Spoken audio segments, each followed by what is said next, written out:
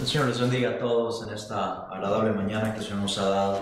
May the Lord bless all of you in this beautiful morning that the Lord has given us. Les agradecemos la oportunidad que nos dan de poder estar aquí en esta mañana. Well, I thank you for the opportunity that we have to be here with you this morning. Alabando al Señor y congregándonos y santificando este día. Worshiping the Lord and sanctifying this day for His honor and glory. Bueno, creo que el hermano ya dijo mi nombre es Marco. My name is Marco.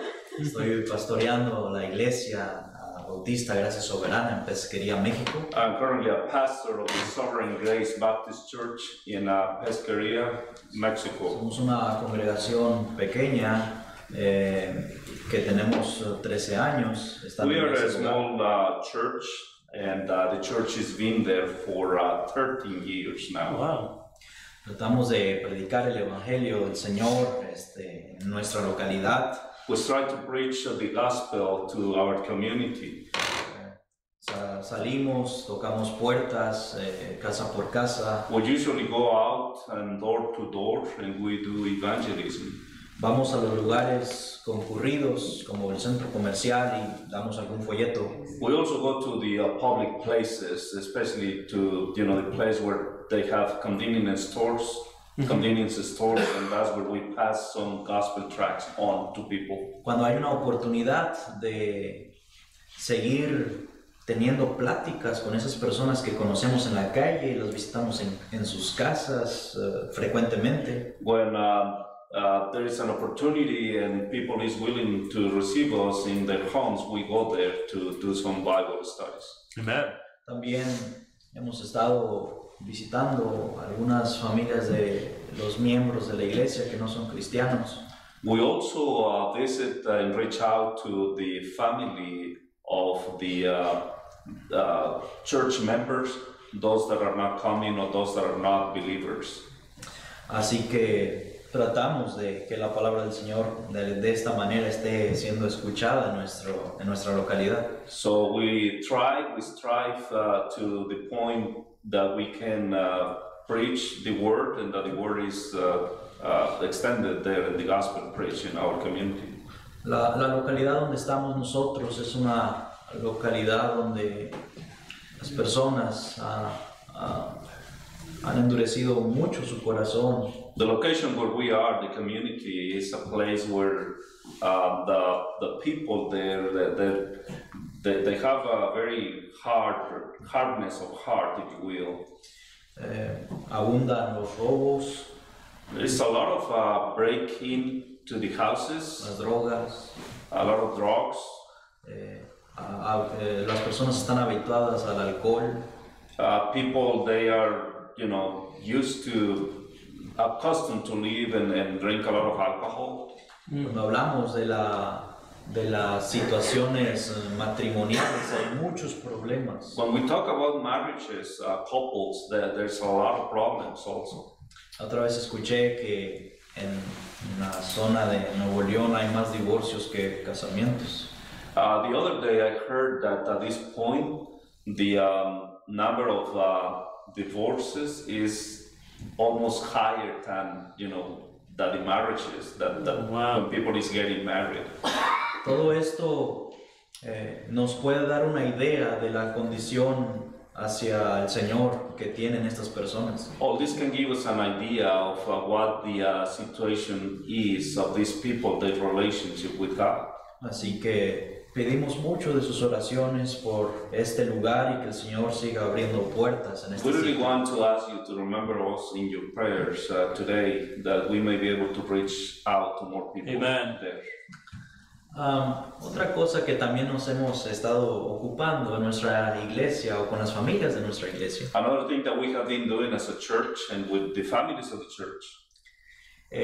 Algunas familias han optado o decidido educar a sus hijos en casa. We have encouraged and some of the families have actually decided to educate their children at home. Quizás para ustedes esto es algo muy ordinario, puede sonar algo muy común. Maybe for you this is something that is, sort of common in your country, in your culture.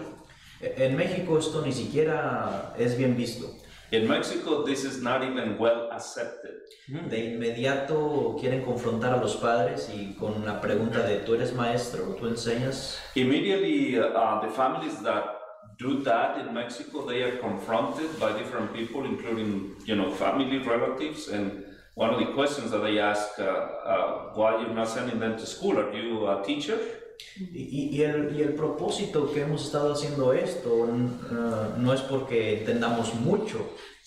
And the purpose we're doing this is because not because we understand a lot and we are, teachers. Sino por el sistema corrompido que existe en las escuelas públicas. But that's because of the concern and all the corruption that is out there in the public school system in these days. Así que hemos estado animando a algunas familias de nuestra iglesia que han iniciado en esto a proseguir. So we have been encouraging the families of our church that decided to educate their children. We're trying to encourage them to continue on with that. Amen. Nos reunimos en nuestra iglesia, nos animamos los unos a los otros, oramos y tratamos de tener algunas clases hacia nuestros hijos. We get together at church, we pray as families, and we try to encourage each other and have even classes together at times to get encouraged. Así que el Señor también, que Dios nos ayude y nos dé mucha sabiduría a esto. So we really need a lot of wisdom from the Lord on this, so pray for us. Mi familia está conformada por mi esposa Neidy y tengo 4 hijos. My family is my wife, Neidy, and I have 4 children.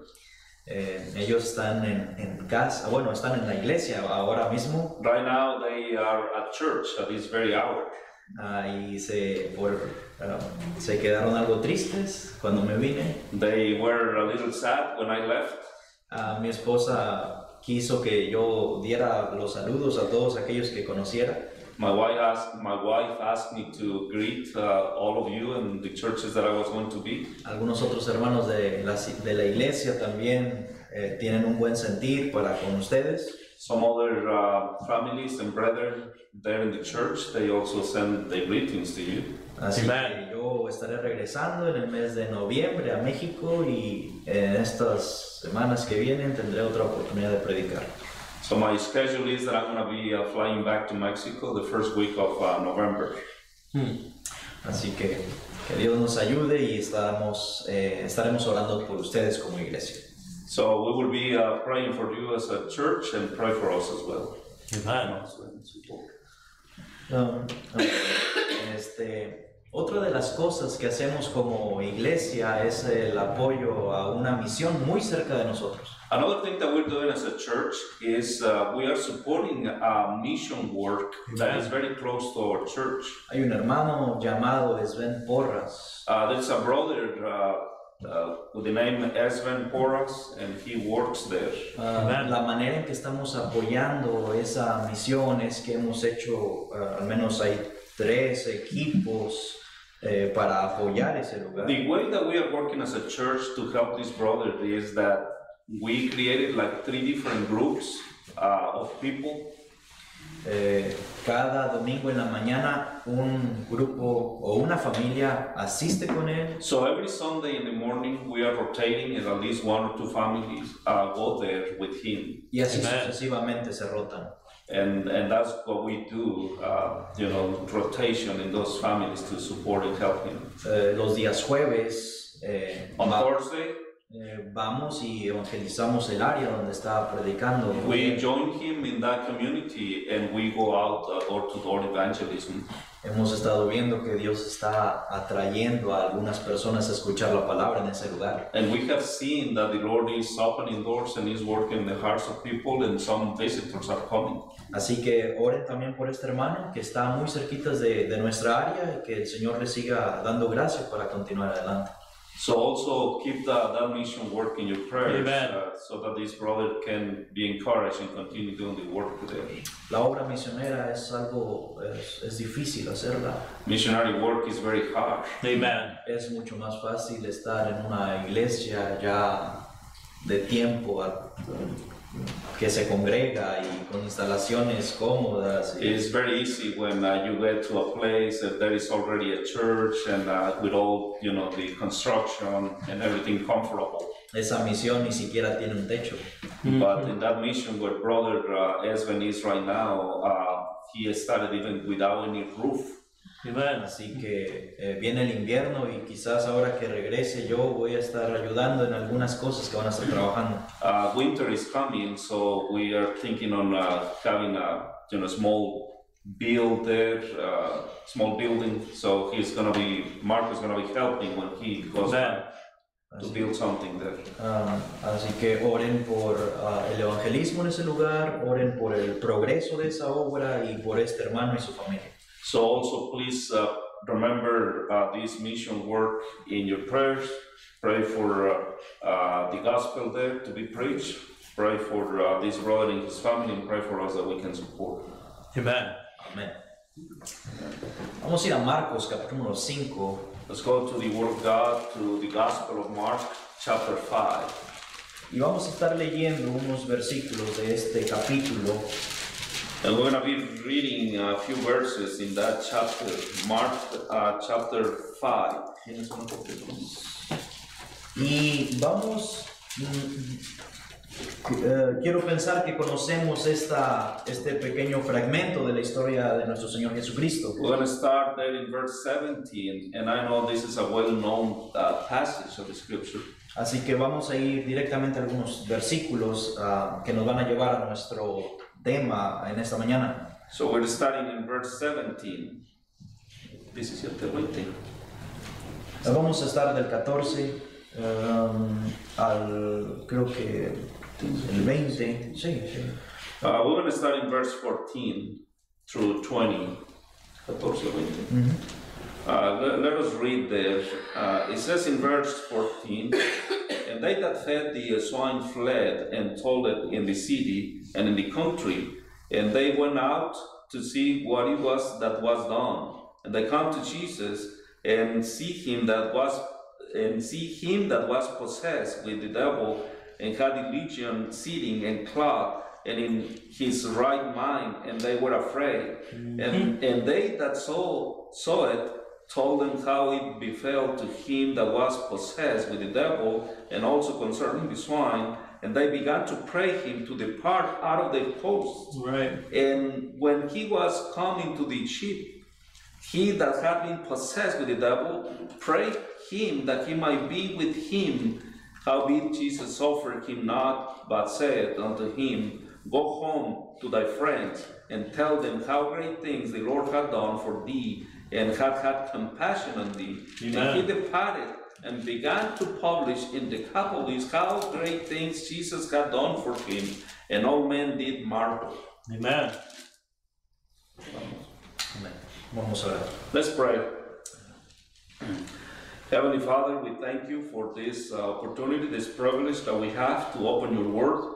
And Lord, thank you for your goodness, for your love, for your Son Christ who died in Calvary for our sins. Father, we do pray and ask you to please forgive our shortcomings, our sins, our mistakes. And Father, we ask you to please give us the words that we need to speak. May your Holy Spirit be our teacher at this time. And please bless this church. Please bless Pastor, Brother Larry, his wife, his family. And Father, just impress upon our heart the need to serve him. In Jesus' name we pray. Amen. Amen. En el versículo número 18, nuestro Señor Jesucristo está saliendo de esta región. In verse number 18, the Lord Jesus Christ is getting out of that location. Él va a proseguir con su ministerio en otro lugar. Now he is getting ready to continue with his ministry in a different place. Y antes de que sea demasiado tarde, este hombre que se benefició de lo que Cristo hizo, But before he left, this man that was greatly benefited by the miracle that the Lord Jesus performed in him. Él le hace una petición a nuestro Señor. He is now coming to the Lord Jesus Christ with a petition, asking something. Y la petición es simple, déjame estar contigo. And what he's asking for is very simple. He was asking him that he wanted to be with him. Ahora, si nosotros vemos el texto, nosotros vemos que esta petición no es una locura más. Now, we look at the context and what happened here, we see that what he was asking for was not something out of his mind. Sino que vemos que Dios le había dado una mente ordenada a este hombre y él estaba pensando lo que estaba diciendo. But now God and the Lord gave him a different life with what he did, and so he was asking now to be with the Lord. Ahora también este hombre hace esta petición no solamente con una mente ordenada, sino que también iluminada por nuestro Señor Jesús. Now he's 100% in his mind, you know, in behaving in the right way, and now the Lord has also healed his heart. Él sabe quién es Él. Now he knows who the Lord Jesus Christ is. Amen. Conoce que el Mesías ha venido y le ha beneficiado, le ha ayudado grandemente. Now he knows that the Lord Jesus Christ is the Messiah and has healed him and has saved him. Él sabe que Cristo Jesús es el Hijo de Dios y quiere servirle. Now he knows that the Lord Christ, Jesus, is precisely the Lord, and now he wants to serve him. Él se siente guiado para hacer esto y él lo desea genuinamente. He is led of the Lord to do that, and he genuinely wants to do that in his heart. Él quiere continuar con nuestro Señor Jesucristo y con las cosas que él pueda hacer, él quiere estar allí. He wants to walk along with the Lord Jesus Christ and help in any way that he could. Amen. Así que entonces esta petición es una petición sincera o genuina.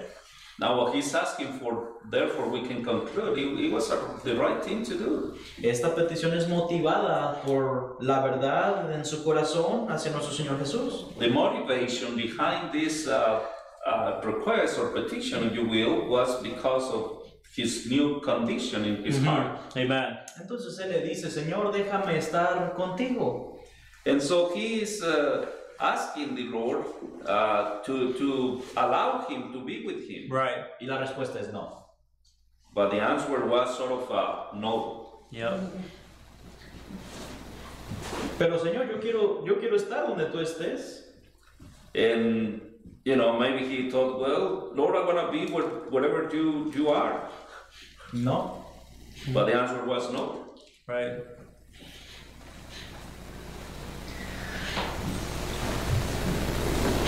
Todos los creyentes son llamados al campo misionero. All the believers somehow are called to the mission field. ¿Todos son pastores?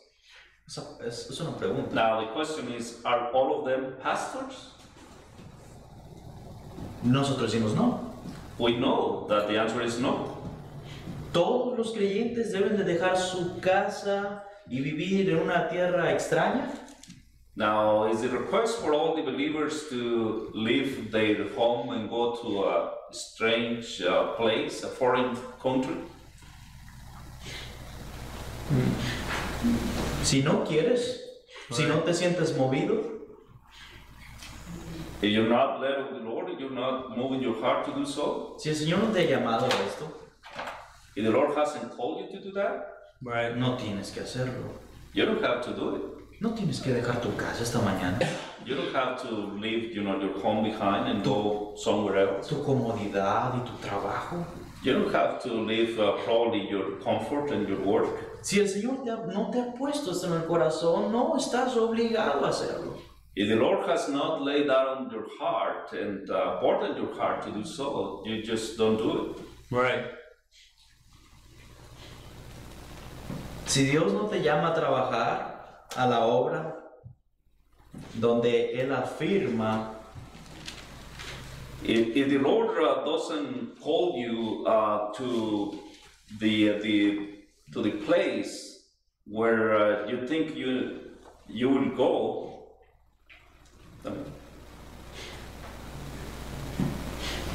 el Señor dice, Afirmativamente, alzad vuestros ojos y mirad las regiones, porque ya están blancas para la siega. But still there is something to do. The Lord said, behold, I said unto you, lift up your eyes and look on the fields. Amen. They are white already to harvest. Si hay alguien que diga, yo no me siento capaz, yo no creo que sea mi lugar allí. If someone is thinking, well, you know, the Lord hasn't put a burden on me on my heart to go out, and probably I'm not even the right one, or I cannot do it. Entonces no hay problema alguno con ello. Está bien, no tienes que ir allá.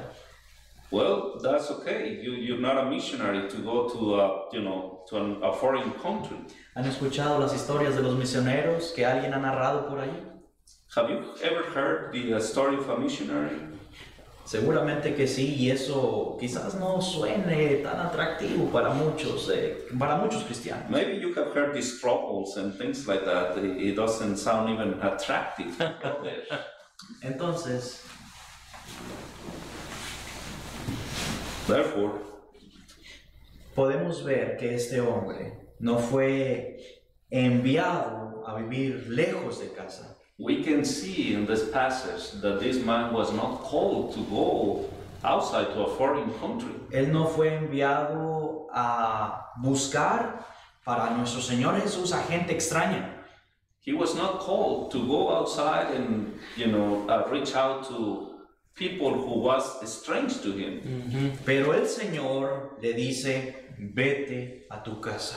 But the Lord, look what he told him. He's telling him, go home to thy friends. Amen. Vete a los tuyos, le dijo el Señor Jesús. Go to yours.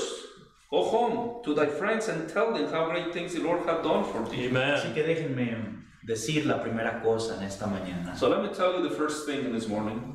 Todos tenemos un pequeño rebaño en casa. We all have people that we need to reach. That's our family. Todos tenemos nuestra familia y que algunos de ellos no conocen a Cristo Jesús. We all have people in our family who do not know the Lord Jesus Christ. Amen. Algunos que han estado tan lejos de la verdad y están sumidos en muchos mundos de perdición. There may be some of them that they are far away from God, from His Word, and they are probably deep into some other things that are not good at all for them. El Señor no nos llama afuera, el Señor nos llama vete a tu casa. And the Lord is not telling him, this man, to a foreign land, but He's telling him, go to thy home. Amen. Si tú eres un hombre, un varón convertido, si tú eres la cabeza de un hogar, If you are a man, a believer this morning, you are the head of a family. tú no solamente tienes el deber de proveer y dar seguridad, You're not only commanded to provide for yours, materially speaking, and safety, if you will, sino que también tenemos el deber de ir a los nuestros y enseñarles la verdad de Dios. but Amen. we also have the command to take care of your family and teach them the truth and the Word of God. Por supuesto que nuestro deber material, la Escritura lo dice y nos lo impone a nosotros los varones. It is true that as a head of a family, we have to provide, for living for our family. Y como cristianos no podemos renunciar a este deber. And as Christians, we cannot just forget about that. La Biblia lo enseña en 1 Timoteo 5:8. The Bible teaches that to us in 1 Timothy 5:8.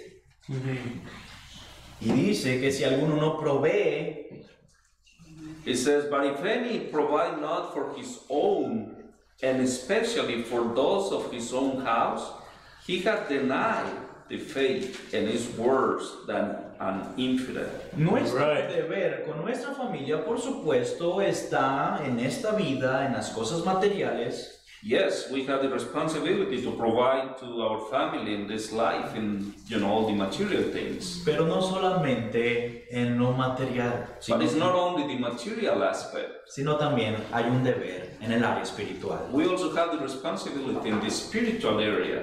Nosotros somos llamados por Dios a este deber. We are called by the Lord also to this, to provide spiritually to our family. El Señor nos enseña que somos la luz en Mateo 5. The Lord taught in Matthew chapter 5 that if we are believers, we are the light of this world. Todo hijo de Dios ha venido a ser la luz de un hogar. Every children of God has become the light in his home or her home. Amen. Ojalá quisiéramos decir algo distinto, pero no todos en nuestra familia son creyentes. And we wish we can say something different, but we know that not everyone in our family is saved. Right. El Señor también nos ha dado el deber de ir hacia ellos y anunciarles la verdad. The Lord has given us that responsibility also, that we need to teach them the truth, to preach the word. Amen. Ahora, déjame decirte que como padre de familia o como hombre de Dios, now let me tell you this, that as a father and a preacher, tenemos ese derecho de compartir la verdad de Dios con otros. I believe that we have that responsibility to share the gospel and the truth with others. Amen. En Génesis 18, 19, ese es un texto algo fuerte para algunos. In Genesis, ¿qué capítulo? En el capítulo número 18. In Genesis chapter 18, versículo 19. In verse 19. El Señor habla de un hombre que iba a cumplir su responsabilidad. We see here how God is talking about a man that he knew he was going to do this. He says in Genesis 18, chapter 19, talking about Abraham, he says, "For I know him that he will command his children and his household after him, and they shall keep the way of the Lord to do justice and judgment, that the Lord may bring upon Abraham that which he had spoken of him." Amen. Escuchen esa palabra, puede sonar algo fuerte para muchos, pero dice la escritura, dice, yo sé que él mandará a la familia. And listen, this may sound a little bit different, even not politically correct probably, but it says, "For I know him that he will command his children and his house after him."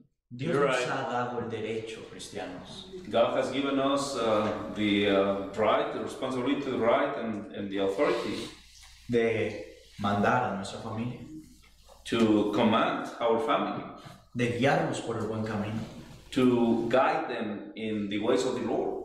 Nosotros, como hijos de Dios, Dios ha conferido ese derecho a nosotros. We, as the children of God, God has given us that responsibility and authority to do so. Nadie puede quitarnos ese derecho dado por Dios a nosotros. Nobody can actually take away that right and that authority given to us by God himself. Amen. Y a la vez es un deber y un derecho que Dios nos ha dado directamente a nosotros. He has given us that directly to us. No podemos pasar de largo de nuestra familia. We cannot forget about our family. No podemos omitir y decir que no tenemos un deber allí. We cannot deny the responsibility that we have. El Señor nos ha declarado nuestro deber en las Escrituras. The Lord has actually commanded us and has told us that we need to do that. We need to teach the word to them. Cuando era niño, y vivía con mis padres. When I was a child and I used to live with my parents, la puerta de nuestro cuarto no tenía una chapa. The door of our bedroom didn't have how you call that, brother? The doorknob. like where you insert the key to open. Lock. Sorry. La forma en que se atoraba esa puerta era con un clavo. So the way that we secured that door, it was with a little nail bended. Así que si nosotros no estábamos listos el domingo en la mañana a la iglesia, so if we were not ready for church Sunday morning, early in the morning, ese clavo que estaba ahí iba a salir volando. That nail was going to fly away. Porque no teníamos ese privilegio de quedarnos en casa. Staying at home, it was not an option for us. Right. Amen. No teníamos esa oportunidad de decir, bueno, hoy yo estoy cansado, tengo tarea y me voy a quedar en casa. That was not an option. We didn't have the opportunity to say, you know what, I'm very tired. I want to stay at home. Mi papá usaba ese derecho. My father actually exercised his responsibility and the right and authority that God gave him. Amen. Tengo un hermano que tiene como 20 años, algo así. I had a brother who is about like 20 years old. Todavía vive con mis papás. He still lives with my parents. Él no es cristiano. He's not a believer. He's not a Christian. Yo no creo que él conozca al Señor. I don't think he knows the Lord. Y todavía ese hombre sigue usando ese derecho que Dios le ha dado con ese hijo. But still my father continues exercising that right and responsibility and authority that the Lord has given him. No es opción quedarse el domingo en casa. For my brother, it's not an option to stay at home on Sunday. Yo no lo veo participando ese joven en un ministerio, o en piano, o en dirección de himnos. I don't see my brother, like serving the Lord, singing or playing an instrument or something. Pero no es una oportunidad de quedarse en casa. But that's not his option or his opportunity to stay at home. ¿Por qué pasa esto? ¿Y de dónde saca este hombre tales ideas?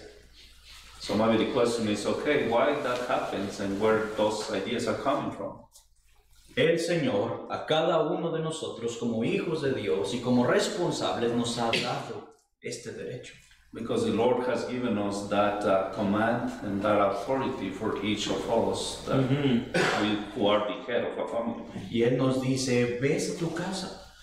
He told that man, go to your home. Cada uno de nosotros tiene el derecho de ir a su familia y predicarles del Señor a ellos. Each of us then have that responsibility to go and preach to our family. Amen.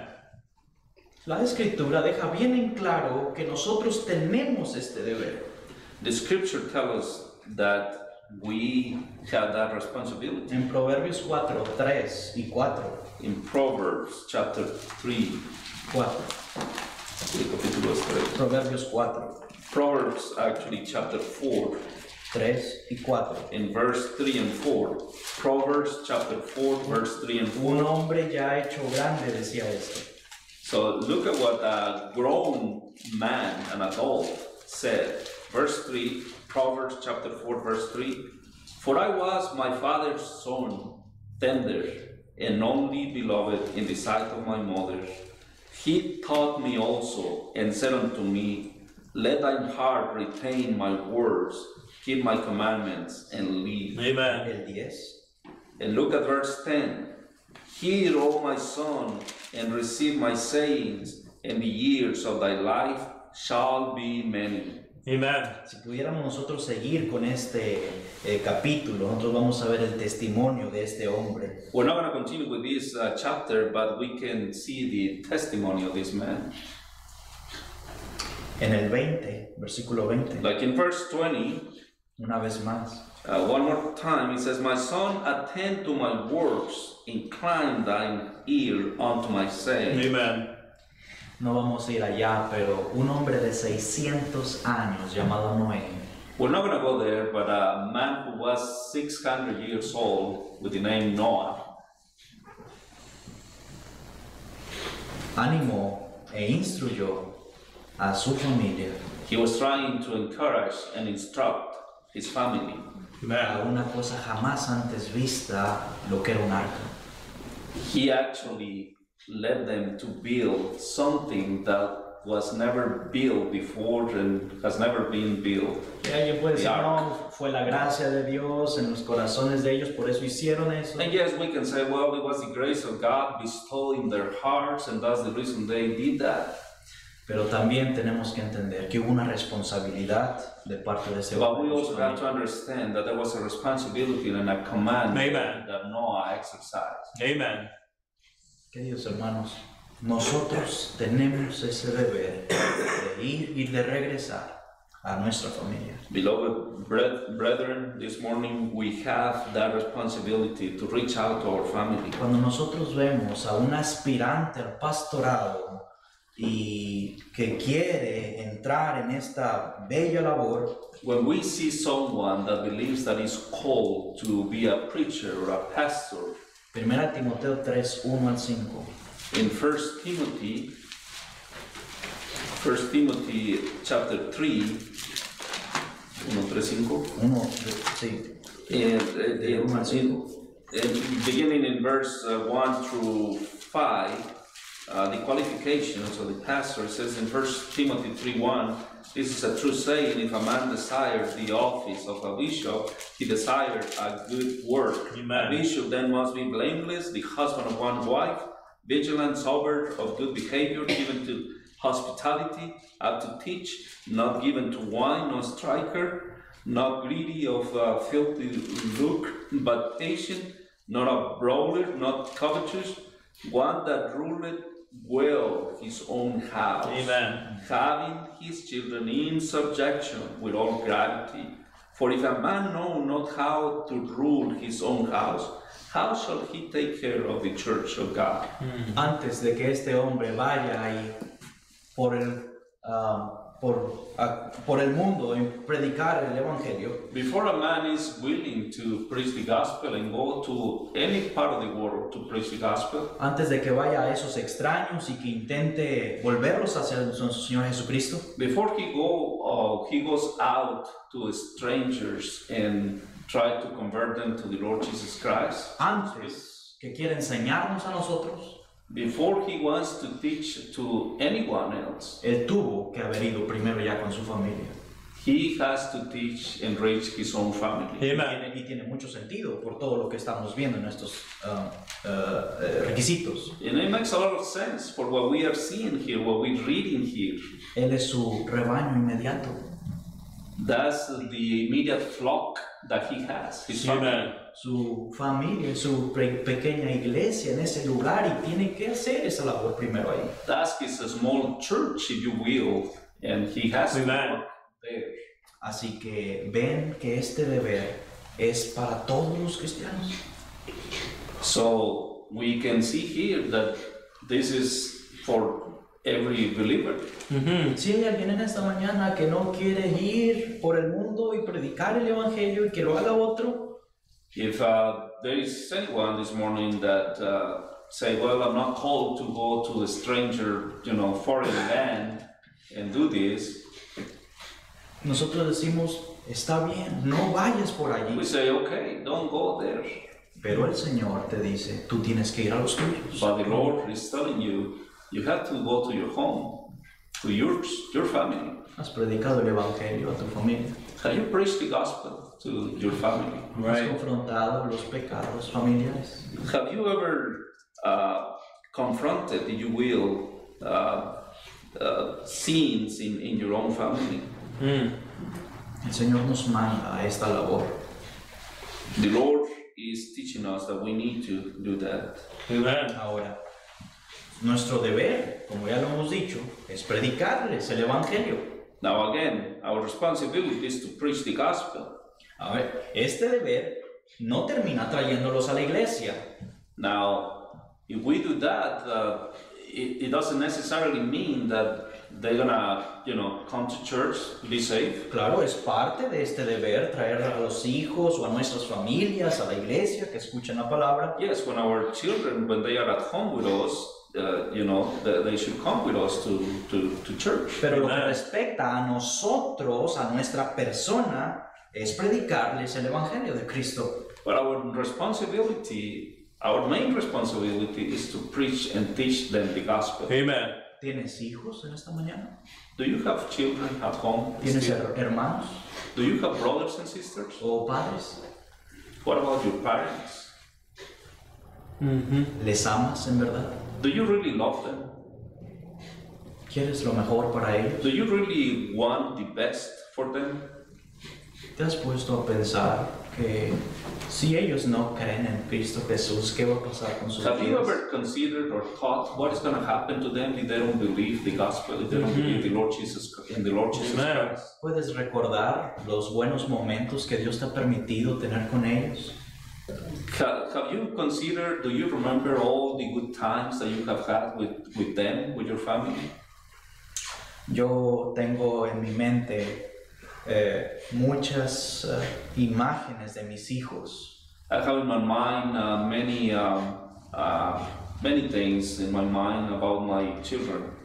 Puedo recordar muchos momentos como tocar sus manos. I can remember a lot of things, even touching their hands. Puedes tú recordar la sonrisa de cada uno de ellos en tus mentes. Can you remember and picture their smiles in your mind?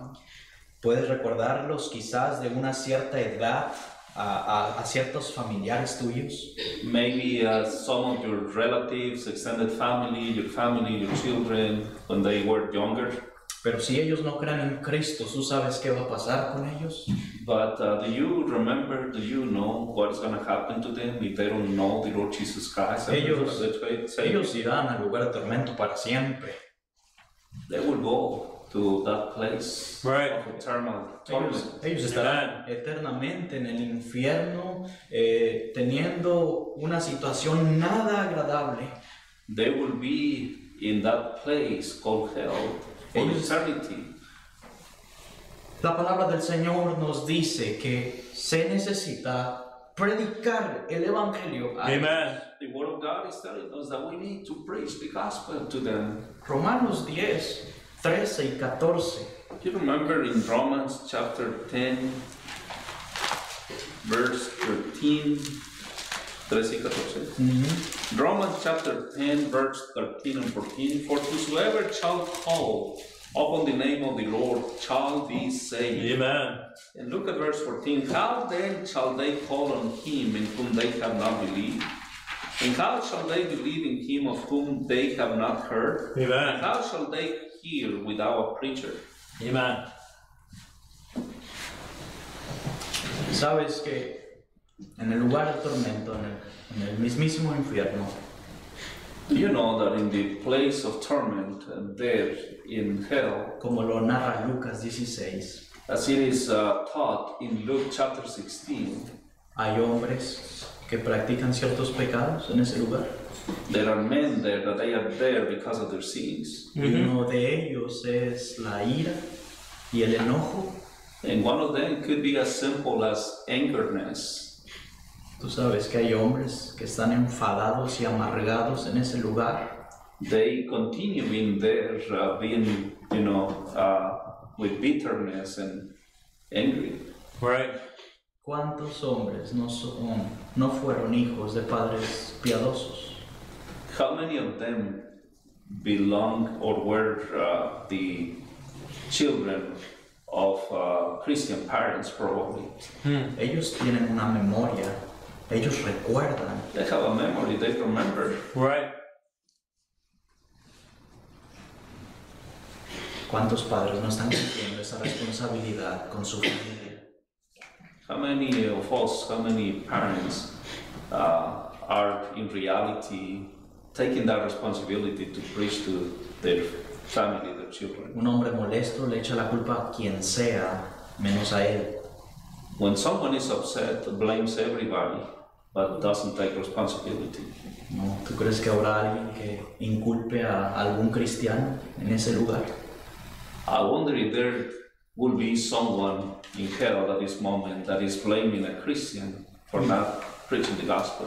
Cuando aquel hombre estaba en el infierno, él decía, tengo 5 hermanos when that man, the rich man, was in hell, he said, "Oh, I have 5 brothers. Tengo que ir a predicarles a esos 5 hermanos y anunciarles que aquí está un lugar. I want someone to go there and preach them the gospel, and what is going to happen to them." El tiempo del evangelismo es el día de hoy. The time to preach the gospel is today. Dios ha mandado a ellos.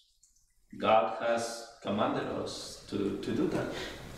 Cuantas veces sea posible. Any time, and as many times as we can. Ahora, ¿cuál es el conflicto en este deber? ¿Dónde está el conflicto? What's the issue? What's the struggle and the conflict that we have? Bueno, nosotros somos un gran conflicto a nosotros mismos. Nuestra carne es el problema. When that begins with us, it's difficult for us, our flesh. Nosotros no somos del todo fiel a Mateo 28 de ir y predicar. First, we're not faithful even to that passage in Matthew chapter 28, the Great Commission. Cuando queremos hacer una tarea y cuando esta es espiritual, más difícil se nos hace. When we want to do something, when we want to work, and especially that's a spiritual work, it's very difficult. Entre más espiritual, más complicada. And that requires more spiritual dedication, is more difficult. Amen. ¿A ti no se te hace difícil salir a las 6 de la mañana y llegar a las 6 de la tarde? For you, maybe you work. I mean, it is not that difficult for you to get up really early in the morning, 6 a.m., and come back home 6 p.m. Y lo haces 5 o 6 veces a la semana. And you do it 5 or 6 times during the week. Y eso hasta lo disfrutamos, salir, trabajar y hacer esto, ¿no? And it comes to the point where we even sort of enjoy that. Right. Pero cuando se nos pide que vayamos a los nuestros, But when we are commanded, when we are asked to go to our home, todo es algo contrario. Todo se vuelve complicado. to preach the gospel, it seems like everything is very complicated. Right. Recordamos que que todas las necesidades de nuestra casa están presentes en ese mismo instante que tenemos que ir a predicar. It seems like when we want to talk about that, every other thing is more important. Right. Lavar el vehículo se vuelve más importante, ¿no? Maybe even washing my car is more important. O Right. cualquier otra cosa que quieras poner ahí como ejemplo. You name it, any other activity seems like it's more important. Así Yeah. que el conflicto a este deber somos nosotros mismos. So we are the first problem, our flesh, to That's that it. command. Amen. Es difícil para nosotros hacer esta labor. It's very difficult for us to do that. Si bien la podemos señalar muy fácilmente en las escrituras, en la práctica es complicada. We can point that to the scripture very easily and we find it there, but in the practice it's difficult for us. Right. Aparte de que nuestra carne se niega a compartir la bendita verdad de Cristo con nuestra familia, Now, in addition to that, the struggle that we have in the flesh to share the gospel, Marcos 6:4, in the Gospel of Mark, chapter 6, Marcos 6:4. The Gospel of Mark, chapter 6, verse 4. But Jesus said unto them, A prophet is not without honor, but in his own country, and among his own kin, and in his own house.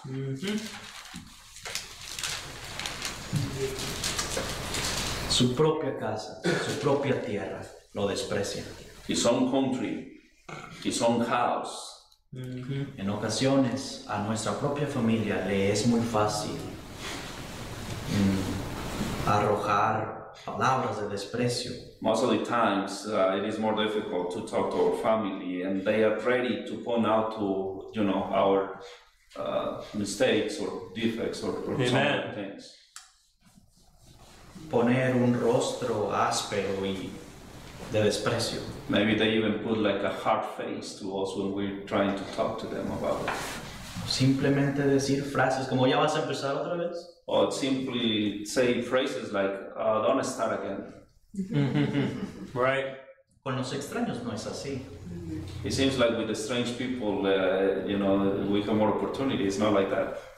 Con los extraños, yo soy el hermano Marco. With the strange people, I may have even a title, I'm brother or Pastor Marco. Con la familia no les voy a decir cómo me dicen. I'm not going to tell you how my family tells me, how they call me. Entonces, cuando hablamos del deber de predicar el evangelio a nuestra familia, So when we talk about the responsibility of preaching the gospel to our family, no solamente es difícil por nosotros mismos, it's not only difficult because of our own flesh. todavía se vuelve más complicado porque estamos hablando de nuestra casa. It is more complicated because that's, our own house. Y allí en nuestra casa nos van a golpear fuerte. And then in our own house, they're going to be very straightforward with us. Ellos no van a tener compasión en decir cualquier cosa hacia tu persona. Maybe they will not even have, compassion and tell you something really hard. ¿Recuerdan el testimonio de Cristo Jesús? But do you remember what happened with the Lord Jesus Christ? Fueron los judíos. It was his own country, Los traspasaron a él. the Jews, Lo golpearon. that punished him and crucified him. Y Amen. él dijo, hey, si al árbol verde le hicieron esto, ¿qué será de ti, el seco? And he even said, if they did this to the green tree, what would happen with that one that has no life? Se llora por ti y por tus hijos. Va a ser difícil la situación que tengas que pasar con ellos. Even told the women, cry for your children, Así because it's que going to be very hard in the future. tenemos que ver cuál es la ganancia de cumplir nuestro deber. We have to see the other side of the things. What are we going to gain with, doing what we're supposed to do, our responsibility? En primer lugar, First of all, una conciencia tranquila. we will have a good conscience that we reach out to others. Hace unos días escuché, cuando andamos evangelizando ya en nuestra localidad, A few days ago, I heard something when we are reaching out to our community. Estaba a punto de llegar a una cuadra donde vivía una persona que los hijos tuvieron un conflicto con mis hijos. I was very close, like 1 block away, to get to a house of a family that their children had sort of a conflict with my own children. Problemas de niños. It was just like children issues. Y me apena decir esto, pero And I'm a little embarrassed to say this. tuve cierta resistencia de llegar a ese lugar. I had certain resistance in my heart to go there and talk to them. Una mezcla de pena y de cualquier otro tipo de cosa. I was a little embarrassed and some other things. En fin, la cuadra que tomé, yo no la terminé de evangelizar, faltaba todavía esa. I was in that street, in that block, trying to reach out to people. Así terminamos esa tarde, yo no pude terminar esa cuadra donde andaba evangelizando y ni siquiera pasé a la siguiente. And I couldn't finish even the whole block there because of time constraint. Hace 2 semanas me llegó la noticia que la persona que vivía en esa casa falleció en shock. 2 weeks ago, I received the news that that person who lives in that house died because of a car accident. Y delante del Señor yo me sentí muy mal. And before the Lord, I didn't feel good about that. I feel really bad. Porque si bien yo no tuve la oportunidad porque estaba en otro lugar, It is true that I didn't have the opportunity to reach out because I was preaching to other people there. el Señor conoció mis pensamientos. But the Lord knows my thoughts, what I thought at that time. Cierta clase de resistencia en predicar a ese lugar. I sort of was having a second mind and like covering resistance to go to that house and preach the gospel. Esa mujer ya no está. That person, that lady is not alive Y anymore. nunca más la voy a volver a ver. And I will never see her again. Y quizás yo tuve la oportunidad de que se fuera a predicar el evangelio. And I had the opportunity to reach out and preach. Soy sincero, me apena esto. Being honest with you, I feel embarrassed about that. Pero tu familia no es para siempre tampoco. But let us remember that our family, your family, is not gonna always be here, neither. Pero si tú les predicas el evangelio de Cristo a ellos, tu conciencia estará en paz. If you're reaching out and preaching the gospel of the Lord Jesus Christ to them, to begin with, you're fulfilling your responsibility, your conscience should be good. Has hecho lo que te correspondía y has predicado el verdadero mensaje a aquellos que debiste haber predicado. You have done what you're supposed to do, fulfilling the commandment of the Lord. Amen. Pero si tú no les predicas y esta noche parten de tu lado, But if you don't preach to them the gospel, what about if they are gone tonight? vas a llorar. You're gonna cry. Vas a llorar por tu culpabilidad y por tu conciencia en esta noche. You're not gonna have a good conscience. Amen. And you're gonna remember this. Así que cuando nosotros cumplimos con nuestro deber, So when we fulfill our responsibility, when we do what we're supposed to do, nuestra conciencia está bien con nosotros mismos. yes, we're gonna have a good conscience that we did what we're supposed to do. El apóstol Pablo, no vamos a la cita, pero el apóstol Pablo le decía, estoy libre de la sangre de todos ustedes. The Apostle Paul told those brethren that he had good conscience and he was free of the blood of them. Amen. Porque había predicado la palabra y no hay culpabilidad en el hombre que se ha esforzado. Because he preached the gospel, he preached the word, everything that he could. Amen. Aparte de ganar una conciencia tranquila en nosotros mismos al cumplir este deber, But it's not only about having a good conscience. en el mejor de los casos es que quizás el Señor traiga a nuestra familia a Cristo. What if the Lord uses us to save some members of our family? Estoy seguro que hay muchos de los tuyos que todavía no han sido alcanzados por el Señor. I'm very sure that you have many in your family or extended family that do not know the Lord Jesus Christ. Hablando de los hijos en la familia, Proverbios 22:6. If we talk about the children in the family in Proverbs 22:6. In Proverbs 22, verse 6, he says, train up a child in the way he should go, and when he is old, he will not depart from it. Amen. Proverbs 22:6. Cuando uno comparte el evangelio con su familia, tiene esperanza. When you share the gospel with others, and especially with your family, there is hope. Tiene esperanza de que quizás un día el Señor los atraiga. There is hope that probably the Lord is going to save them someday. Tengo esperanza de tener hijos cristianos. I have hope that I will have Christian children.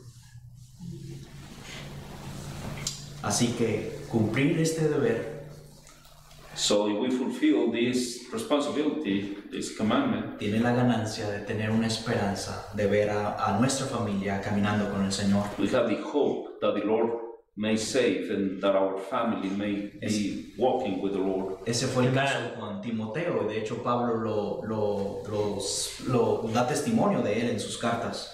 That's what also the Apostle Paul told Timothy in one of his letters. Ahora, si el Señor no trae a nuestra familia a los pies de Cristo, Now, if the Lord does not save our family, si no hay ningún converso durante toda nuestra vida y cada uno de ellos en vez de ir por el buen camino se va por el peor camino, so if the Lord doesn't save and and they are going in the wrong direction in a different way, el Señor nos da un día en la eternidad nuestra recompensa. the Lord will give us a reward anyway in eternity. Amen. En el versículo de 2 Timoteo 4 y en el versículo número 7. In 2 Timothy chapter 4, in verse 7, 7 y 8. verse 7 and 8, the words of the Apostle Paul, 2 Timothy 4, 7 and 8, I have fought a good fight, I have finished a course, I have kept the faith, henceforth there is laid up for me a crown of righteousness, Amen. which the Lord, the righteous judge, shall give me at that day, and not to me only, but unto all them also that love his appearing. Amen. El Señor no olvidará nuestros esfuerzos hacia Él. The Lord is not going to forget El Señor our good works, El Señor va a recompensar Amen. un día, en aquel día. our obedience to him, and he's going to reward us one day in eternity. Así Amen. que nuestra responsabilidad debe de llevarse a cabo y que Dios So, nos dé la gracia. our responsibility must be fulfilled. We need to be obedient to the Lord, and may he give us the grace Que that we need. nuestro hogar sea una pequeña congregación donde se alaba al Señor y que Él sea exaltado. May the Lord help us to understand and work towards Amen. our house to become a small congregation where the Lord is worshipped. Amén. Amen. Thank you for your attention. Gracias.